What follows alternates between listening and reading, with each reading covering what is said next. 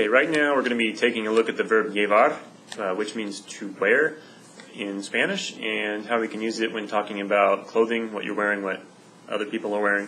So I'm going to give you a couple of questions, a couple of answers, and then a little bit of more information, and that's it. So over here on the board I have this question right here.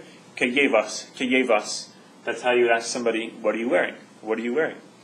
And this verb, this llevas right here comes from the verb llevar, which means to wear. So, ¿qué llevas? What are you wearing? To answer that question, you could say llevo or yo llevo, and then you can fill it in after that with pretty much whatever it is you're wearing. So I gave you some examples on the board. Llevo un sombrero grande, a big hat, una camisa blanca, a white t-shirt or a white shirt. Yo llevo unos pantalones azules, some blue pants. Keep in mind that the adjectives here need to agree with the noun that they're describing. And typically people will use the indefinite article when talking about clothing, like I'm wearing a shirt, some pants, a blouse. Instead of saying the shirt, the blouse, the pants, they'll use the indefinite article. And then down here I've got another question for you.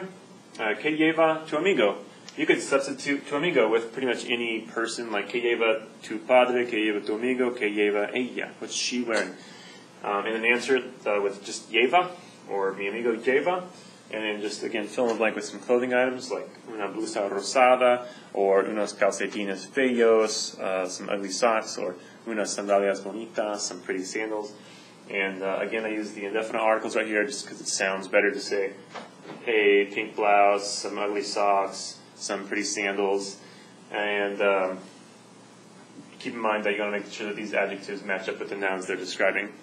And over here, just for reference, I put on the board the verb llevar, and I conjugated it for you. You should know that llevo means I wear because of the subject pronoun chart that I taught in an earlier lesson.